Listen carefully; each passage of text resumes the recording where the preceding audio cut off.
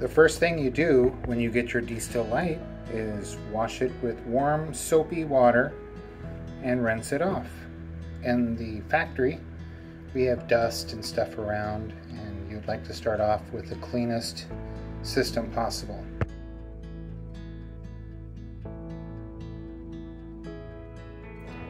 Now for the pot that I'm going to be boiling the water in, I'm just using one of our pots from home. Just a simple stock pot. I cleaned it fairly well. It doesn't really matter, that's going to have the boiling water in it. And I'm going to throw some salt in there. I just did a TDS reading so you can see that. And I'll throw some salt in there so you can get an idea of how well these work.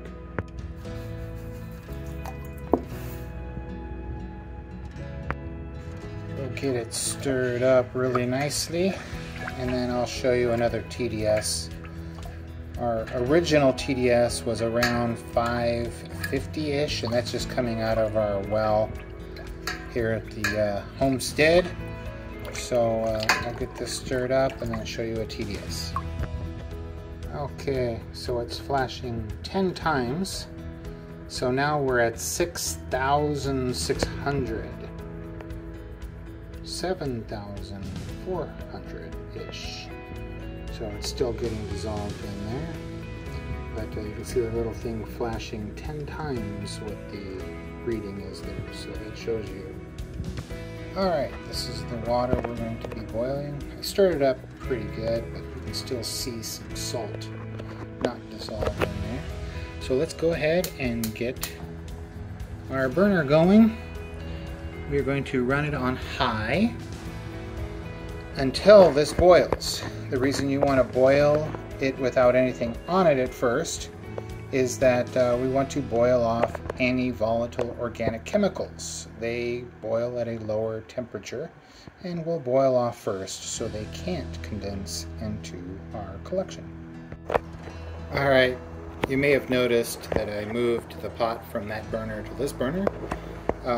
I just didn't realize when I started it that I couldn't reach the countertop, so that's why I moved it. It's beginning to boil, and this is actually some water that we made last night using our larger Gravastil, which is the same design, just it auto-fills the boiling chamber. But this takes a little while to boil, just simply because we have so much water in this pot. But just be patient, keep it on high, and I'll check back in a second when it's rolling. Alright, it's boiling pretty good. If you're using well water or city water that you're distilling, you don't necessarily have to worry too much about volatile organic compounds. VOCs is what you'll see listed. But always use safety when you're dealing with hot water. So we're going to go ahead and take our distiller, set it right up here, and you can already see the steam is starting to come out of the little hole on the top. So now we'll take our pot of cool water, which is right here, and I'm going to set that on top of this gasket to seal.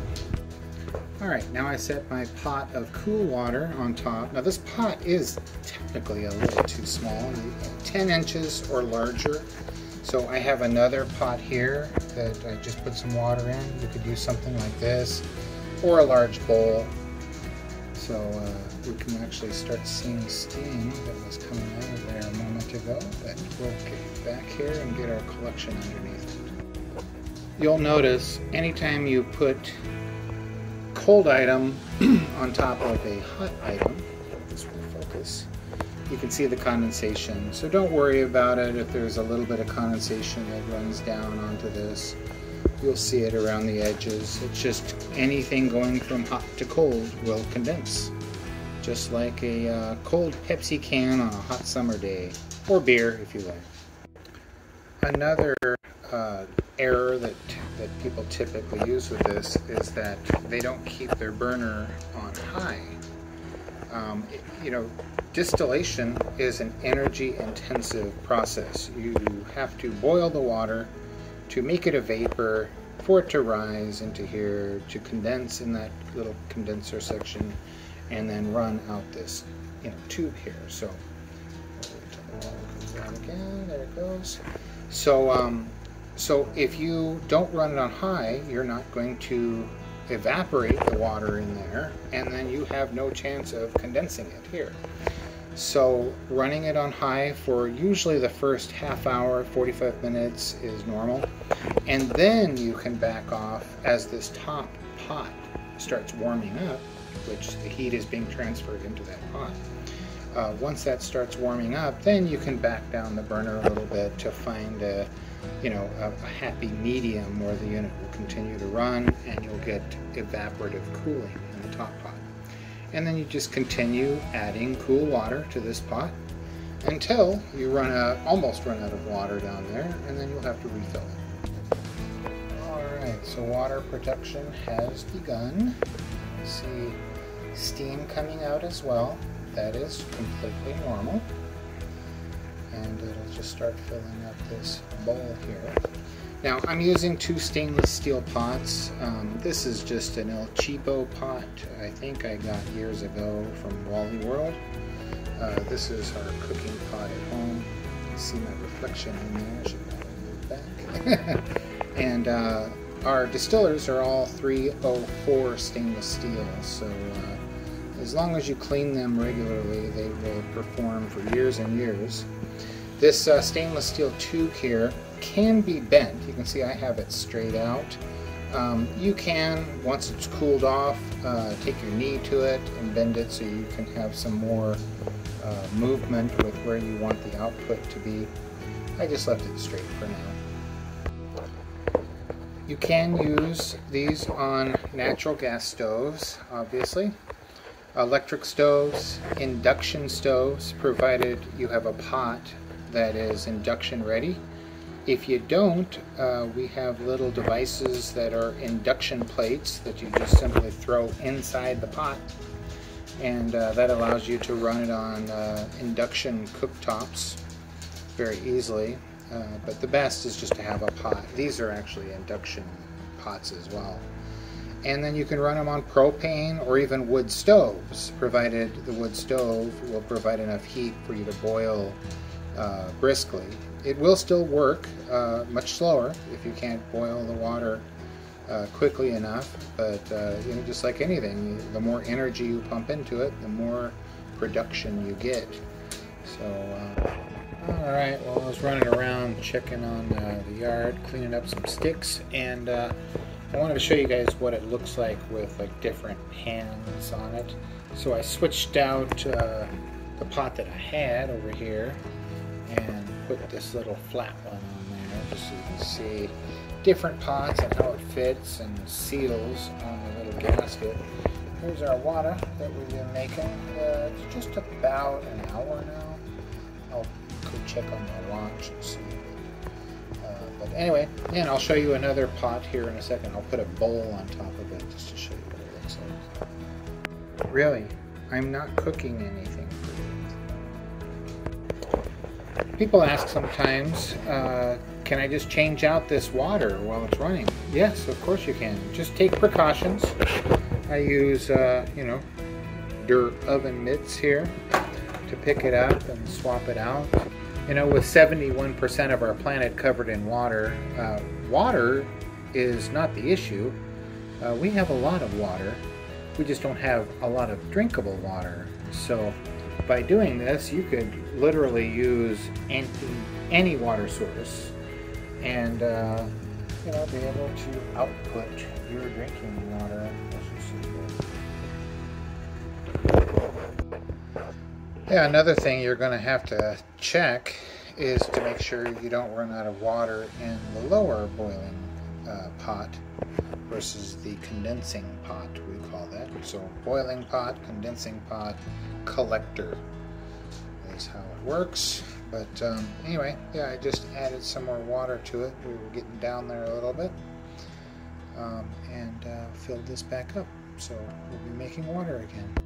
Alright, well, I've just about run it enough for today. You can see the water. I'm going to transfer it into this glass container and cool it off so that we can actually get a TDS reading on it. But somebody else asked, and I'm trying to think of questions that people ask, like, well, if you're refreshing this water, with cooler water, what do you do with the hot water?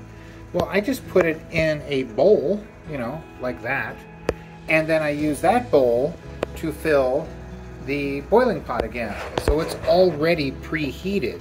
So you're just kind of exchanging it as you go. That's the same principle that our Distiller works on. It automatically fills the boiling chamber from the preheated condenser water. But you can look that up. You can find it here on Amazon, Distiller with a hyphen, so GRAVI-STILL. And you can see this system still making water, you know. So, you know, these distillers are not the fastest water producers. But if you compare this to an electric distiller, let's take a, there's some on Amazon that are electric, 1500 watts. They produce about 1 gallon of water in 4 to 5 hours. Well, we're already sitting at probably a gallon of water. I will throw it in this glass container here in a minute so we can actually see. I only have a little two cup measuring cup here, so I can't really, well, I guess I could count them out for you. But anyway, you'll see how much water is produced. But with these electric distillers, they take, you know, 4 or 5 hours. They will heat up your kitchen just like we're doing now, so there's no difference there. And then secondly, they're sealed systems, so volatile organic chemicals will be trapped in the system, unlike ours is an open system. You see a little bit of steam coming off of there as the water is being produced. Well, those can contain contaminants that will just go up in evaporation. So when you're, you know, using a sealed container, like on an electric distiller, those are going to be recondensed into the water, where when you have volatile organic chemicals or compounds that boil at 170 degrees, well, they're not going into my water so much. They are going right into the air. Now you may say, well, what about your air? But you can open a window or run these outside. So anyway, this is just an overview of how the D-Stil Lite works. We haven't made a video about this product in about 7 or 8 years, but you know, here it is operating and making water. So distilled water. So I'll cool this down. The TDS meter doesn't like hot water. You'll notice that if you ever measure it. But once we cool this water down and do a measurement, we're hoping to see a very, very low number, even though we started off with 7,400 parts per million on the TDS, which is outrageously high. That's almost seawater, I believe. So anyway, we'll show you the measurements here in a little bit. The after effects of running the distiller. You can see all the grime and everything that's been left behind. Here is our perfectly clean and clear water. Alright, and we're back. The water is cooled off now. Here's the container that I emptied the bowl into, so you get an idea. This is a 1.5 gallon container, so we made just at 1 gallon of water. It took about 1 hour and 40 minutes, give or take, for this. And I did switch the water on the condenser quite a few times, but it gives you an idea of what you can do. So let me get some water out of here, and we'll do a test. Okay, so I just took it out of there into the cup. I'll turn on the TDS meter. Now remember, we started with 7,400 on the TDS because I added all the salt to it. And we are at, oh, it's hard to see on that, 5 parts per million, 5 to 6 parts per million.